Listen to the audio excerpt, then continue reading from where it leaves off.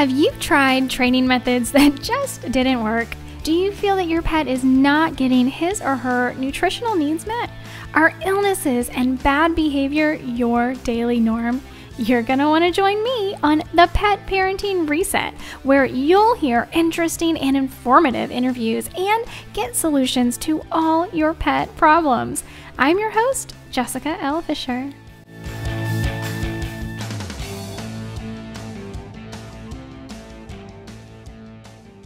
Welcome, you wonderful pet parent. Thank you for joining me again on the Pet Parenting Reset. Today's episode is so fun because I have a very special guest, my husband, J.R. Fisher. We are going to be talking about our journey to a raw food diet for our dogs. So, really quickly, before I let him talk, and I know he is like chomping at the bits to talk to you today, I have a really special fun surprise for you at the end of today's episode, so make sure you stay tuned. So here's my husband, JR. Hello, how are you doing today? Wonderful. Thank you. How are you doing today? I'm doing excellent. Thank you for asking me on your awesome show. Thanks. Well, I'm happy to have you because I thought it would be really fun to have both of our perspectives on our journey to a raw food diet, because we obviously have like two different point of views.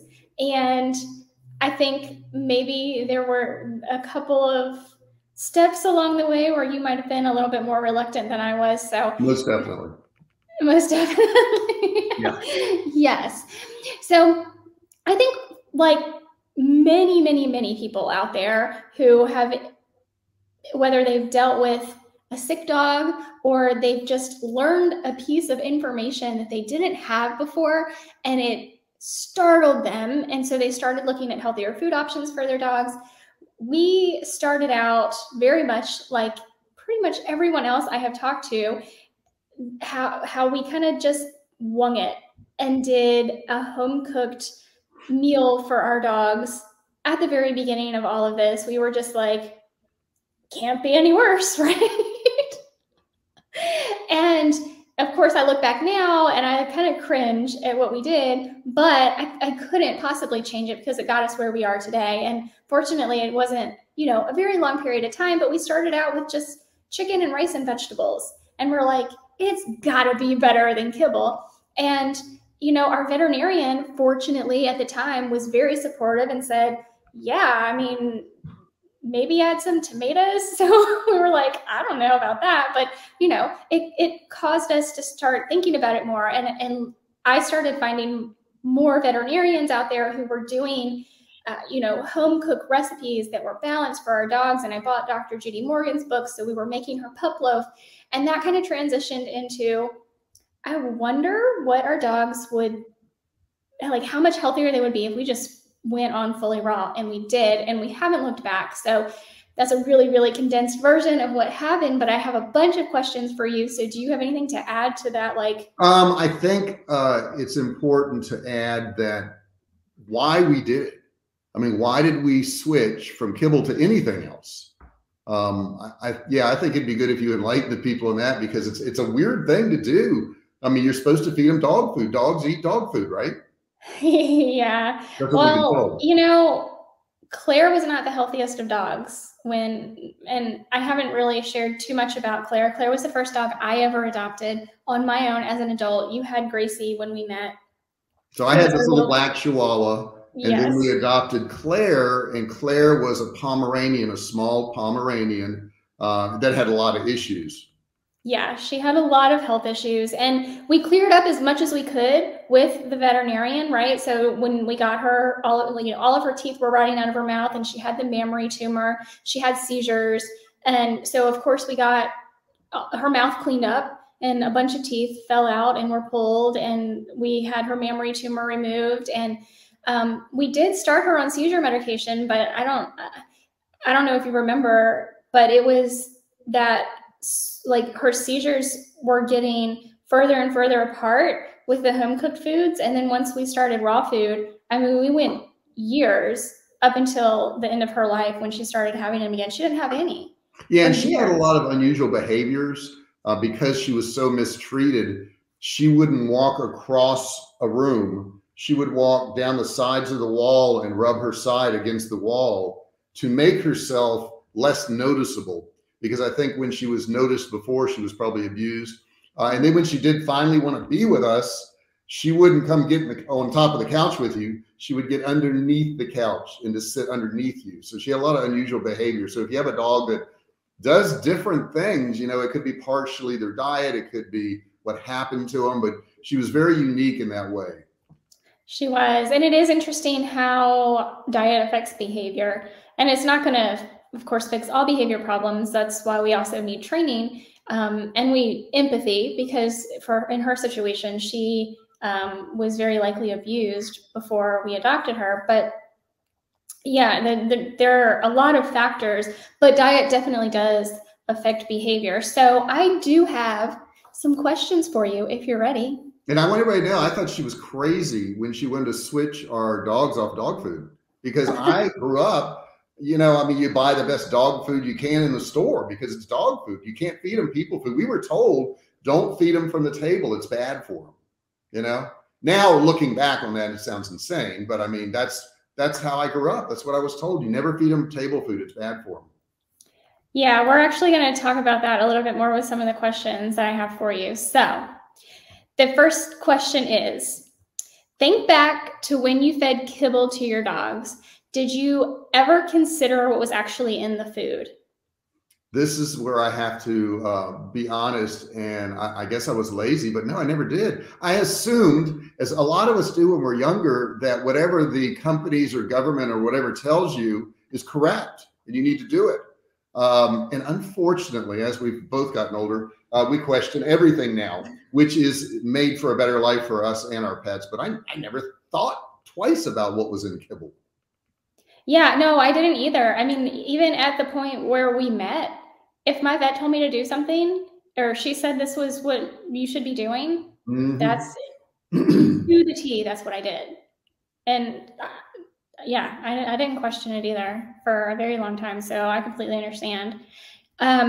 So what kept you feeding kibble and not even considering fresh foods? Were there fears around feeding people foods? And you kind of already alluded to this. Yeah, I did, because I never considered it, because you don't feed them people food. There's people food and there's dog food. They're two different kinds of foods, and that's what they're made for. No more than I would have fed myself kibble, because that's made for dogs. So it wasn't a matter of feeding them that. I didn't know there was an alternative.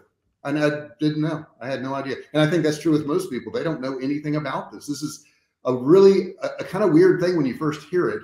And it's going to get weirder, I'm sure, as you ask me more questions. But you're like, why are you even questioning this? Why did you question this?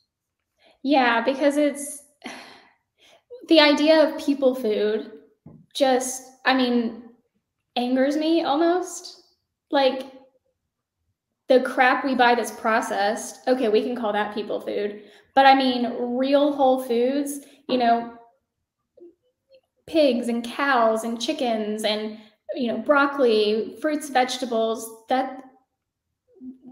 what else do animals eat? Like, that's what they actually eat. Yeah, when they were in the wild, they didn't cook down a bunch of ingredients into a hard pellet and eat it. And it's funny, because if you see a dog now eating kibble food, it looks like they're struggling to even chew the stuff. It's like they're like forcing it to try to get it down, which is kind of interesting to me. Yeah, well, even last night. So last night we went to a client's house, and my husband comes with me to video so that I can provide that. Any really great nuggets that may happen in a training session, I always put that in my online courses for my online students. So he comes with me to record, so I don't have to try to do double duty. But it was really interesting because, a client always calls me up and says, I need help with my dog for this reason. And a lot of times they have other dogs and they're like, no, my other dog's fine. We don't need to worry with her. But then we get into it and they're like, oh yeah, my other dog here has this issue or that issue. And last night, she was talking about her little poodle, Chloe, and how she'll go for days without eating. And it's like, I bet. Yeah, I had to eat kibble. I would too. I bet. So, okay. When we began to feed Gracie and Claire fresh foods, we supplemented kibble for balance. Because remember, when we started, we were just like in the crock pot making, chicken and rice, and we added in a few vegetables, which I think was just like peas and carrots, right? So what at that point, if any, apprehensions did you have about feeding real food over packaged food? I thought it was really kind of a good idea because they all had health issues. And, I mean, your health is really directly controlled by what you eat and exercise and all those things. I mean, that's really what it comes down to. People don't want to believe that. They want to believe they can take a vitamin and it'll be fine. So I thought it was a good idea. I really did, to change something, to do something, as opposed to just sit back and, give them kibble every single day because we were told to do that. Yeah, yeah. So when we took the leap from our homemade cooked foods to a fully raw food for the dogs, were you skeptical at that point? Well, I thought that was totally weird. It's like, why would you feed? I mean, there's going to be bacteria in it. They're going to get sick. I mean, why would you feed an animal raw stuff? That made no sense to me. Now, keep in mind, we didn't go to the grocery store and buy raw meat and feed it to our dogs because you don't know what bacteria is on that. You don't know what process that went through. So Jessica was able to find some companies that processed it cleanly, so that, you didn't have any of those issues with bacteria and, all germs and all that kind of stuff. So I think it is important how you source it. I wouldn't recommend going to the grocery store and buying a package of ground hamburger meat and feeding it to your dog, because that meat can have, bacteria, salmonella, all these different things because of how they ground it up and how they treated it. So I think it is important to have a really reliable source.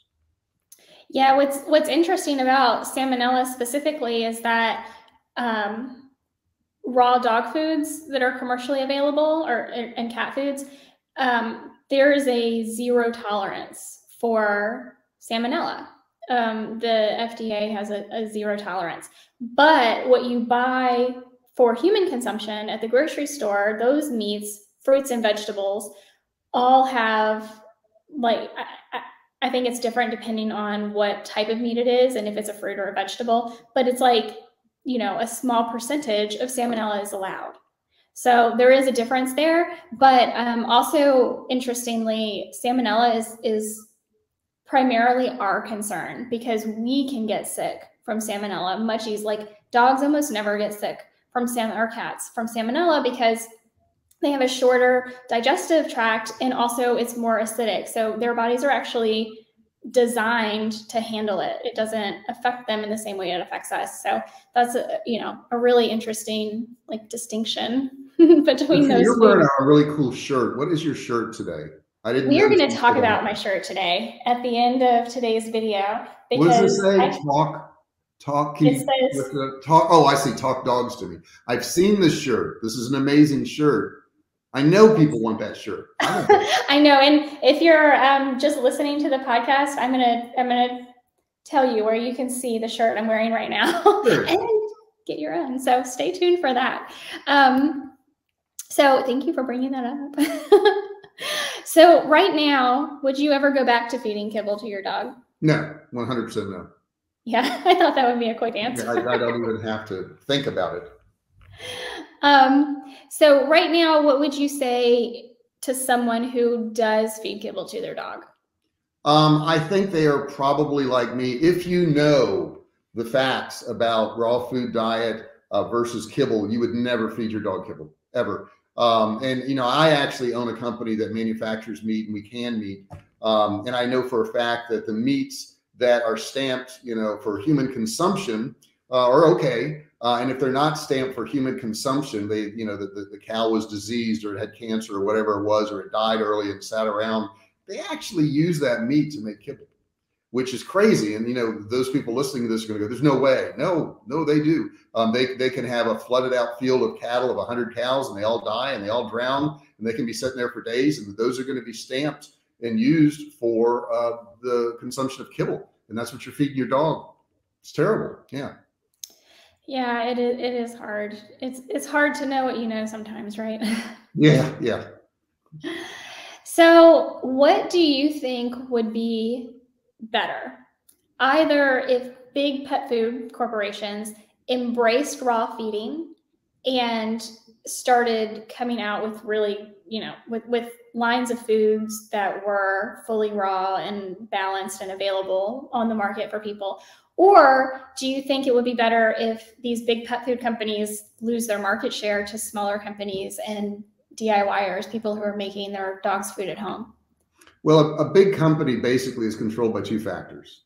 They're controlled by cost and they're controlled by demand. Okay. So I think on their own, without the demand, no big company is going to switch over because it's a whole lot cheaper to make kibble than it is to make raw food diet. I mean, obviously, and that's always been the case, right? I mean, good food costs more than bad food, just in general. I'm sure there's a few exceptions to the rule.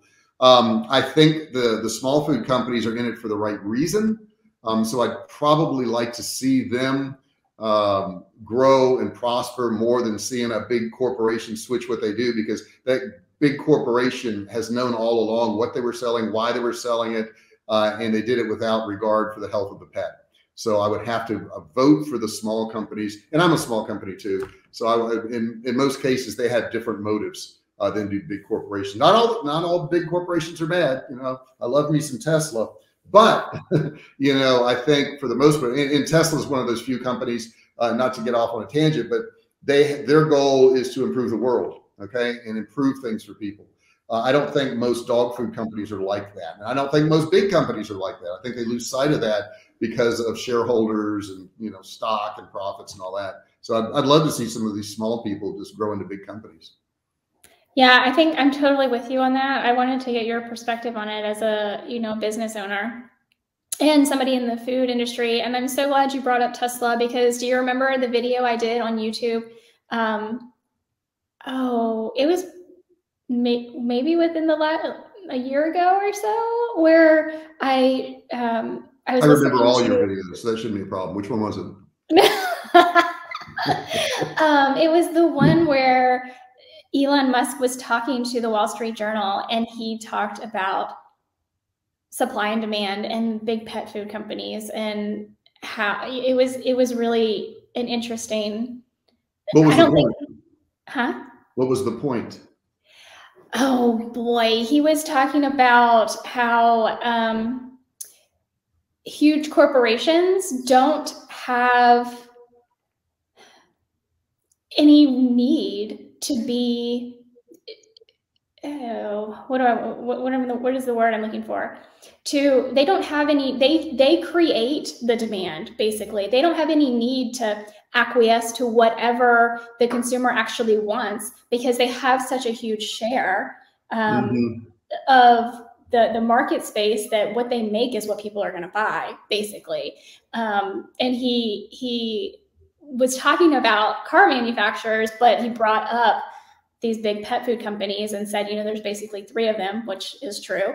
And, they don't have any desire or need to change to benefit the end user, because they have such a large market share. And I know what she's alluding to. I spent 20 some odd years in the car business, and I watched year after year how the manufacturers would build a bunch of cars, and we had to buy them. You had to buy X number of each car and put it on the lot, and then you had to sell that to people, which is not Tesla's business model. Tesla's business model is, what is it that people are looking for?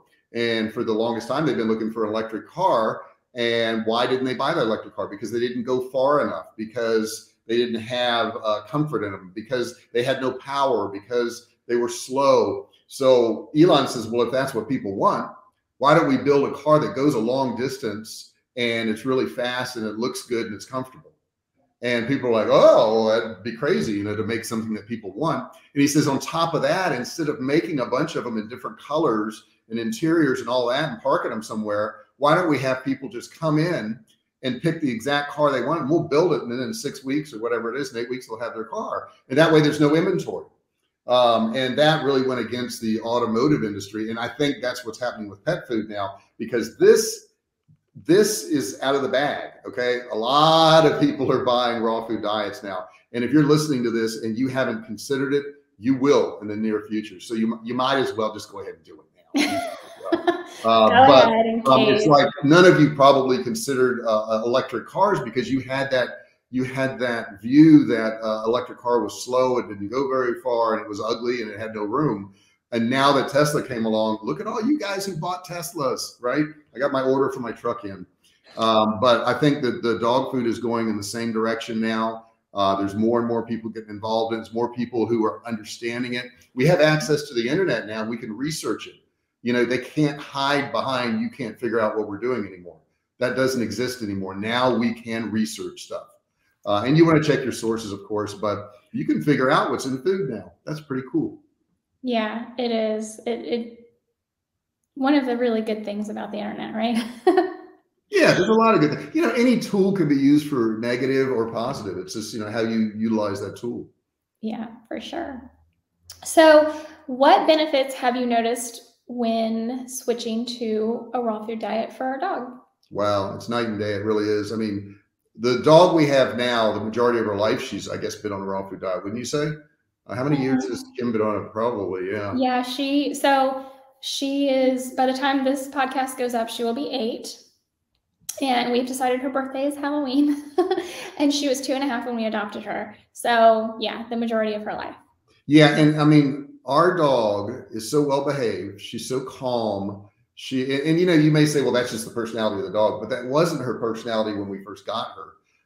Her hair is beautiful. Her coat looks good. Her eyes look good. She never has any health issues. And both of our other dogs we had always had health issues, always had. And some of it's neglect, but you know what? Kim was neglected too. She's a rescue dog also.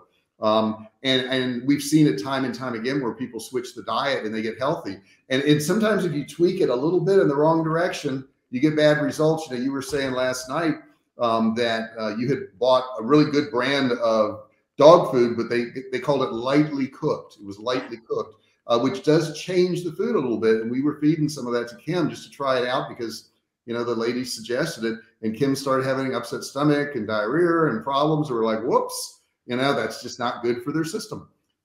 So yeah, I think it's made a world of difference. And you know, if you're having a problem with training, if you're having problems with your dog listening, if you didn't feel good, okay, and you were sick, how much would you want to listen to somebody? I know when I'm sick, I don't want to do what anybody wants. Okay. So if you're having these issues where the dog's not listening to you, it could be as simple as changing a diet. Why not try it? Yeah, that's always the first thing I recommend. And you know this to the clients that I actually get to go into their home and train with them, because it's the foundation of everything. Yeah, it is your nutrition. Yeah. So do you feel like it's too expensive for the average person to be able to feed their dog a raw food diet? I think that's relative. Okay. I think that if you buy a dog or you adopt a dog or whatever, however you acquire a dog, you owe it to that animal to provide the best life to them you possibly can. If you cannot afford to provide, you know, heat and a roof and good food, then you shouldn't have the dog. So when people say, well, you know, do with what you got, and, you know, and that's all you can do.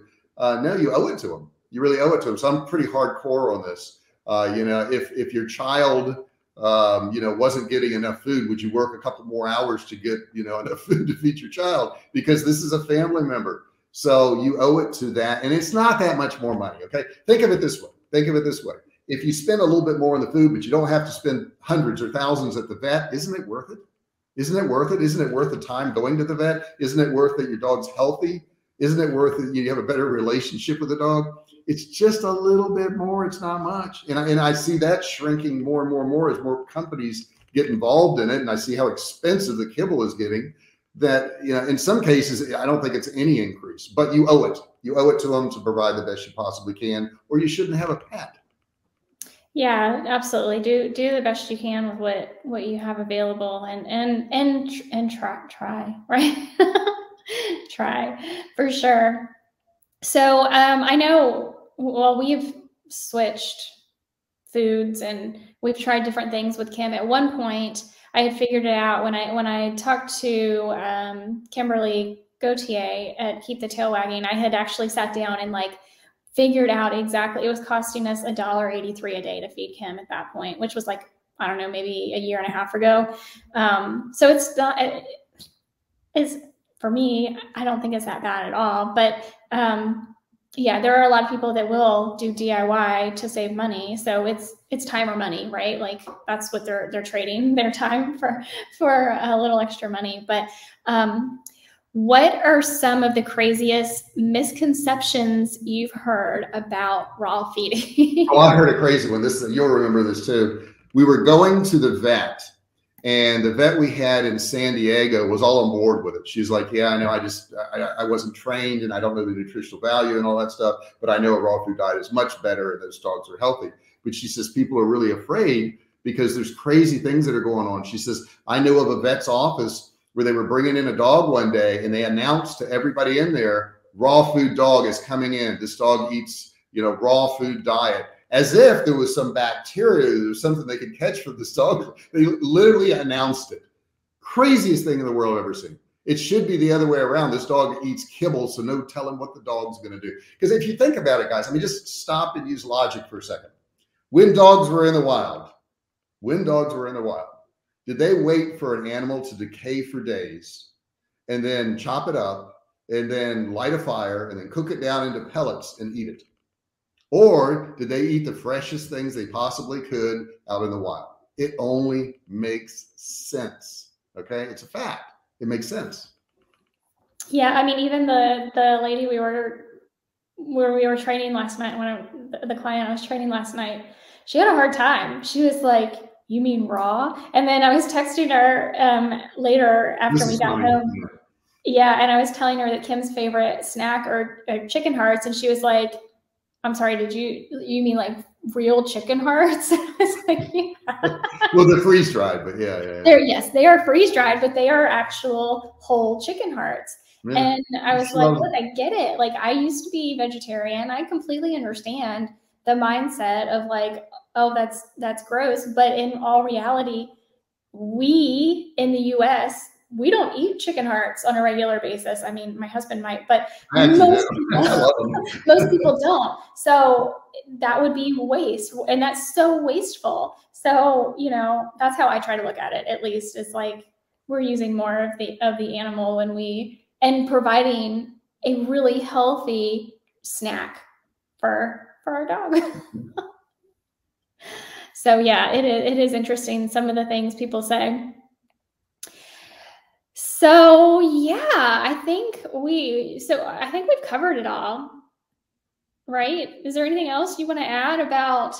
I don't think you could ever cover it all. I remember you talking last night, and you could talk for hours. I know you could. I think one thing that you do want to address, though, and there has been a movement for humans to eat a raw food diet. Okay, now humans have evolved over the years. We figured out cooking, and we changed our diets, and our bodies have adapted to cooked food. And and I know there's going to be people that disagree with me, but cooked food, I think, is better for a human at this point. I really do. Dogs can't evolve to accept kibble because it's not an improvement of what they had. It is something that is chemically manufactured and derived because somebody wanted to make some money. Kibble has not always been around. In the early 1900s, people fed, the rats and the, animals around and squirrels, and that's what the dog ate. Okay. Or scraps from the table. That's what the dog ate.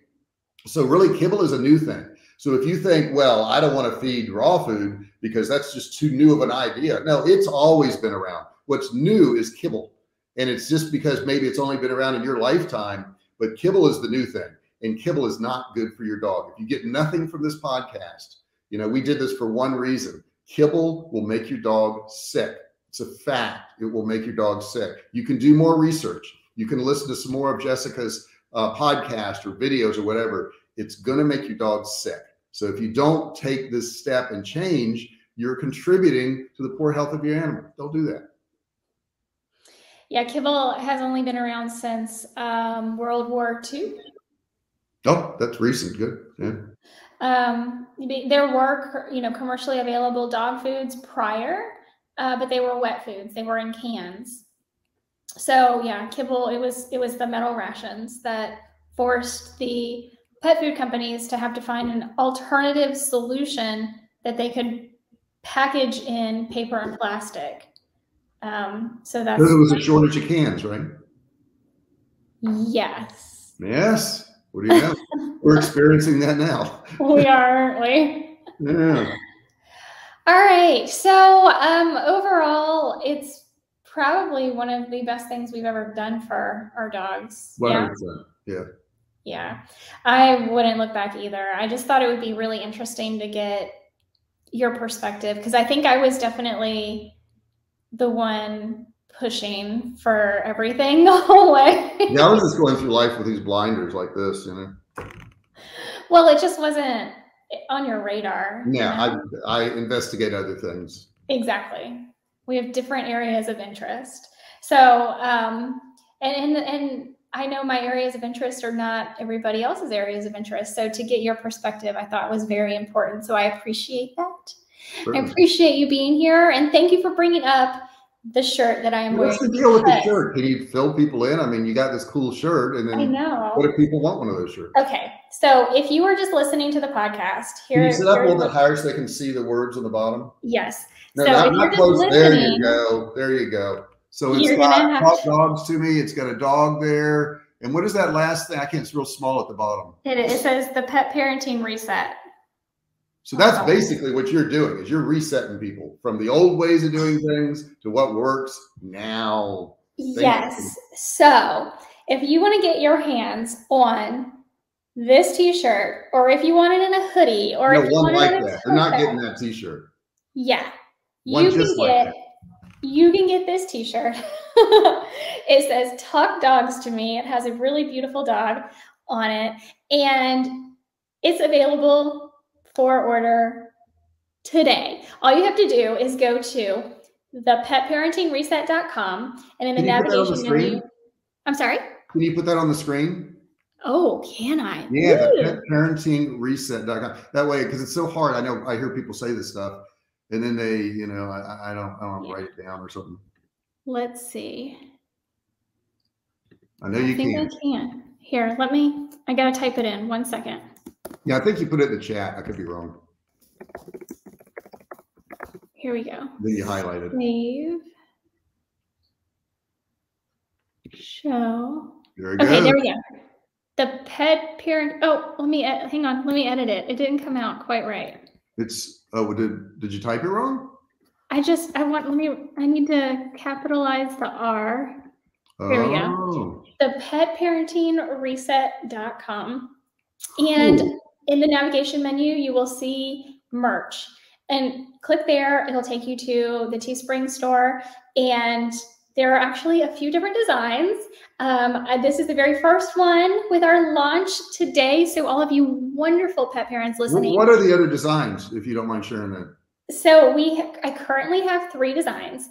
Okay. You're going to get the Talk Dogs to Me is the first design, which is what I'm wearing today.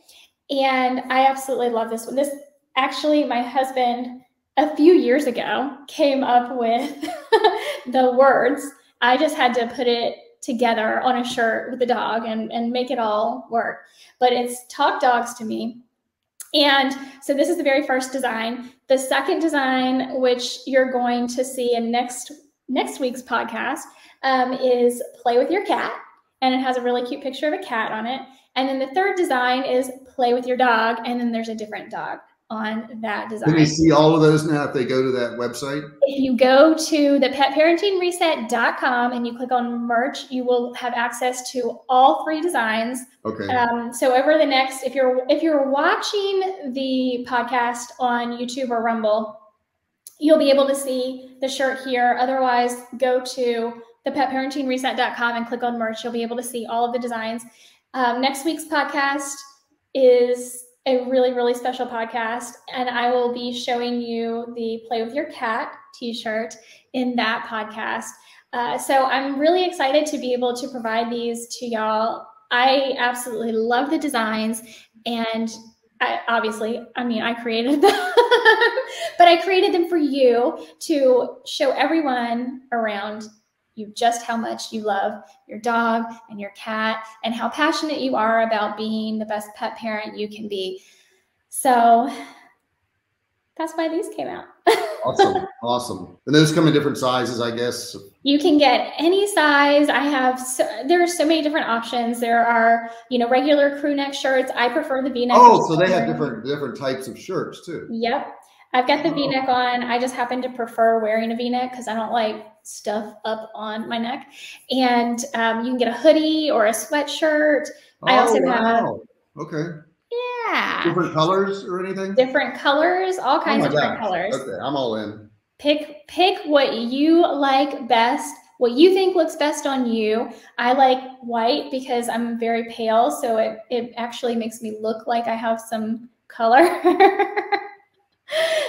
So yeah, Talk Dogs to Me is the very first I like it.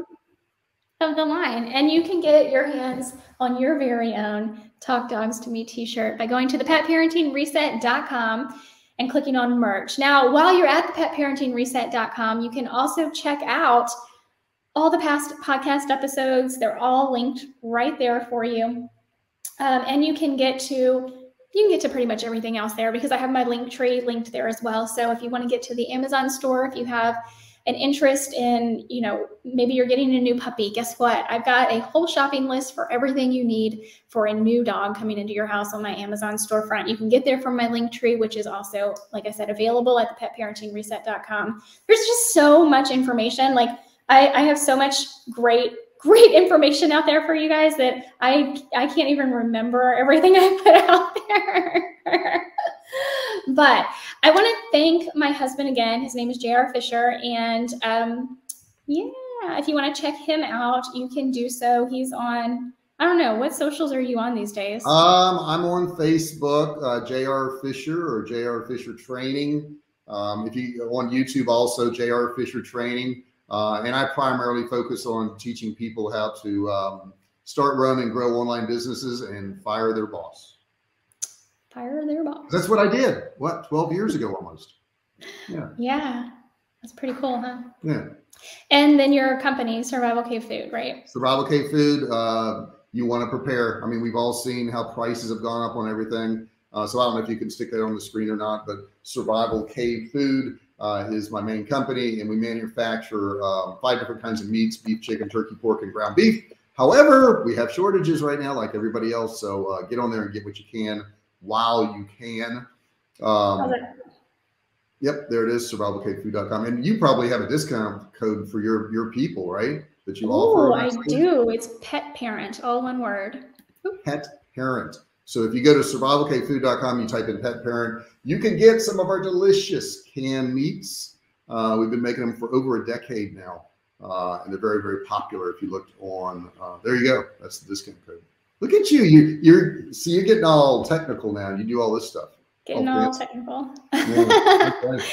All right, guys. Thank you so very much for hanging in there with us on this podcast. There was so much great information, and make sure to check out the new merch and get your hands on your very own Talk Dogs to Me t-shirt, hoodie, sweater, whatever you prefer.